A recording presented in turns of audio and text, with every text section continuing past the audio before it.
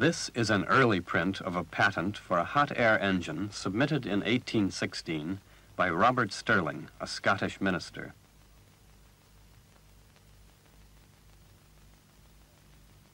Today, with the help of modern materials and with new knowledge of flow and heat transfer phenomena, a highly efficient engine has been developed. But the fundamental principles of the Stirling cycle are unchanged. What then are these principles? At the heart of the engine are the cylinders. In each cylinder, a certain quantity of gas is retained by a piston. Assume that the gas pressure on either side of the piston equals 1 atmosphere. No force on the piston results. With the piston held in position, let the head of the cylinder be heated. Pressure of the gas rises. This force results. Now let the piston be released. It is driven by the expanding gas until the pressure to the left of the piston reverts to 1 atmosphere. If the cylinder head is cooled, the pressure of the gas decreases further. A force is now exerted on the piston in this direction, a force which drives the piston back to its original position. Let us relate this cycle to a PV diagram. We start with this given volume and a pressure of 1 atmosphere. When heat is supplied to the cylinder, the pressure rises. This distance is proportional to the force acting on the piston. When the gas expands, its pressure drops. The force becomes smaller. This area is proportional to the energy delivered by the gas. During cooling, the pressure of the gas in the head becomes lower than 1 atmosphere. The piston driven now to the left delivers yet more energy. The work done in 1 cycle is proportional to the area enclosed by the related curves. This cycle turns heat into mechanical energy. But the power of the simple device considered so far is small, and its efficiency low. The power can be increased by raising the pressure on both sides of the piston to a larger value. In the modern Stirling engine, this may be 100 atmospheres. The forces induced by heating and cooling will increase correspondingly. So will the energy delivered per cycle. To show this on the PV diagram, the pressure scale has to be condensed. Now the cycle starts with a pressure of 100 atmospheres. The area indicating the energy per cycle has increased so much that at the same scale the original area can hardly be seen. So far it has been assumed that the pressure to the right of the piston remains constant throughout the cycle. This doesn't apply in practice. The volume to the right of the piston obviously changes. So does the pressure. However, the pressure is kept reasonably constant by including a cavity known as the buffer space. The power of the cycle has been raised. Now let's turn to the efficiency. As well as the gas, the cylinder wall is alternately heated and cooled. The heat so expanded is wasted, but it can't be neglected as the heat capacity of the cylinder wall is much higher than that of the gas. The genius of Robert Stirling solved the problem with the so-called displacer piston. This piston can drive the gas from one end of the cylinder to the other, hardly demanding energy. This is because the pressures on either side of the piston are almost equal. The cylinder head can now be kept constantly at a high temperature and the other end at a low temperature. The whole cycle can be performed without wasting heat energy on the cylinder wall. First, the gas is displaced to the cylinder head, where it is heated. Then the gas is expanded, and work is done on the power piston. The gas is driven to the right and therefore cooled. Then compressed, and again work is done. But even here, heat is being wasted. It's being wasted on the gas itself. A certain amount of heat is being supplied to the gas, and yet, a half cycle later, it's being removed again and lost. The engine's efficiency could be increased if only this heat could be conserved somewhere to be used later in the cycle.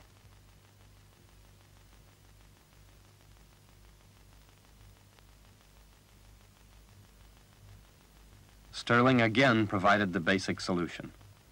We call it a regenerator, a chamber filled with a porous metal which acts like a sponge.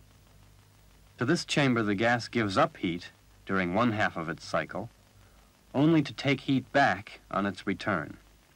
With this modern version, more than 99% of the heat, otherwise lost, is recovered.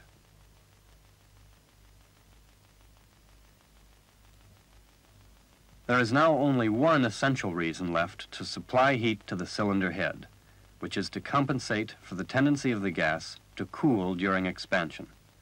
Conversely, there's also one reason to remove heat from the other end, which is to compensate for the tendency of the gas to heat up when compressed. But now, too, the amounts of heat to be supplied and removed are much smaller than before. The efficiency, as well as the power of the original Stirling cycle, are increased still further by raising the expansion temperature and by using hydrogen or helium as a working gas instead of air.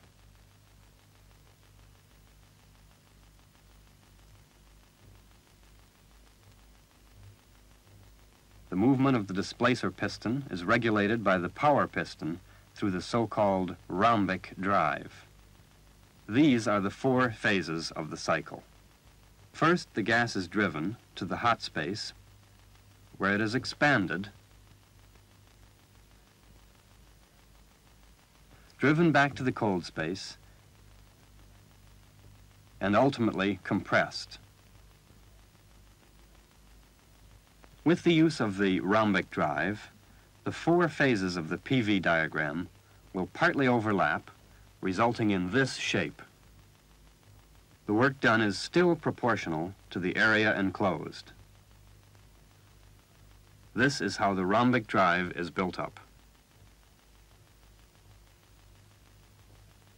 The mechanism comprises two pairs of connecting rods of equal length. One pair is connected with the yoke of the power piston, and the other pair with the yoke of the displacer piston. The yokes are of equal length as well. Due to the symmetrical buildup of the drive, there are no resulting inertia forces in the horizontal direction. Furthermore, the vertical inertia forces, acting in the mechanism, will not be affected by the assumption that the masses of the pistons are concentrated in their respective yokes. If these masses are equal, then the center of gravity of this rhombus will coincide with the geometrical center. The center of gravity is displaced vertically. The inertia forces which result can be compensated by two counterweights, whose combined center of gravity is in counter-movement to the center of gravity of the rhombus. The masses of these counterweights can be evaluated so that the center of gravity of the whole system remains static. This means that this single-cylinder hot gas engine is inherently balanced. With this balance, it is possible to run the engine at high speed.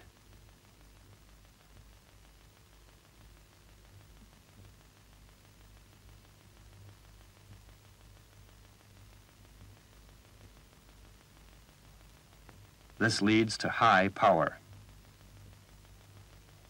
With both high speed and high power, the modern Stirling engine needs an improved heat transfer system. This can be achieved by placing more heat exchange units in parallel. Efficient cooling is ensured by subdividing every cooler tube into many smaller ones. All these are embedded in the cooler housing through which water is pumped. The heater is improved by extending the heater tubes, increasing their number, and adding fins. The exact dimensions of the heat transfer system result from a thorough investigation of the Stirling cycle and have been evaluated electronically to minimize the sum of all the losses. In section, it can be seen how a burner is placed inside the heater.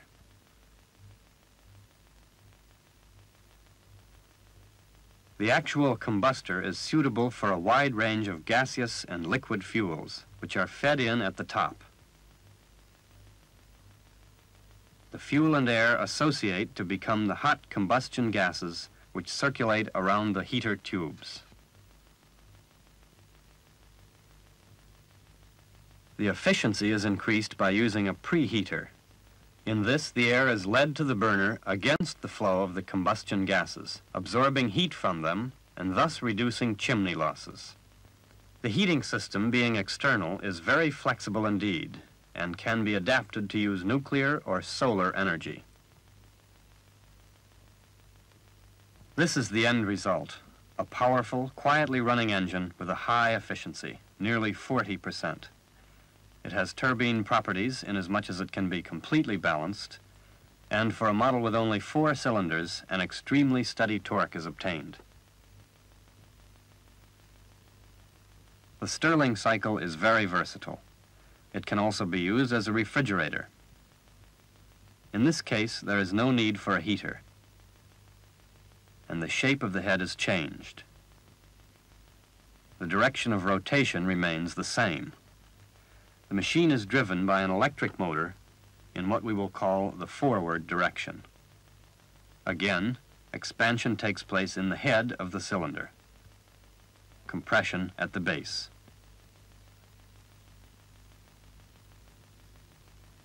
In the expansion space, the gas will cool.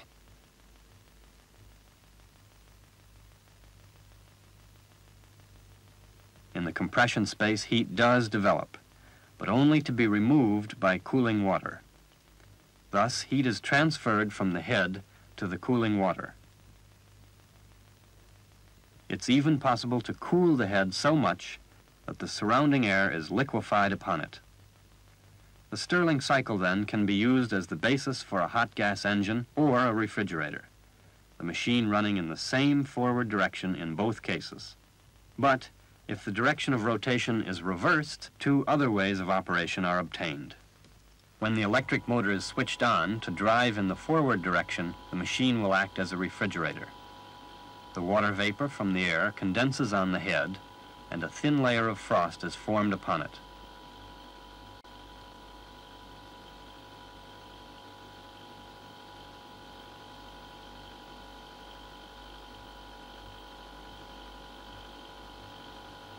At a later stage, the head becomes so cold that the air itself is liquefied. The rate at which the air is liquefied is best seen by collecting it in a ring. Cold that is stored in the head may be used to obtain mechanical energy. When the electric motor is switched off, the machine itself will start to run, but in the reverse direction. It acts now as a cold gas engine, as long as the head remains cold enough. Before the cold gas engine comes to a stop, the electric motor is switched on again to keep the machine running in the reverse direction. Therefore, the head will continue to be heated up, and the machine now operates as a heat pump.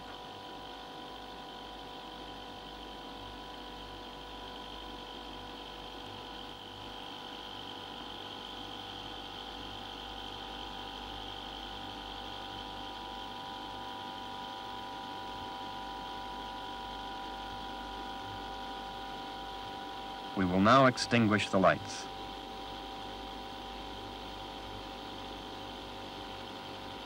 The glowing head indicates that a temperature of about 700 degrees centigrade has been reached. This heat is turned into mechanical energy by switching off the electric motor. The machine now runs in the forward direction as a hot gas engine.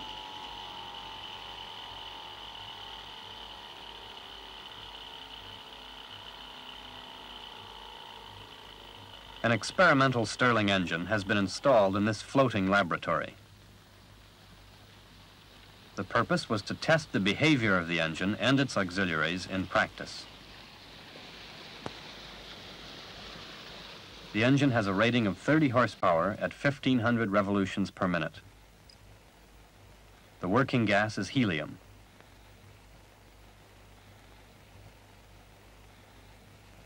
The boat has been provided with an inboard-outboard drive. Let's look at the engine.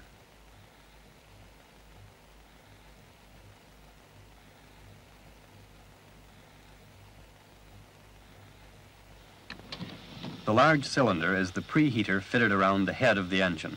The fuel atomizer is seen at the top. The power output of the engine is proportional to the mean working pressure.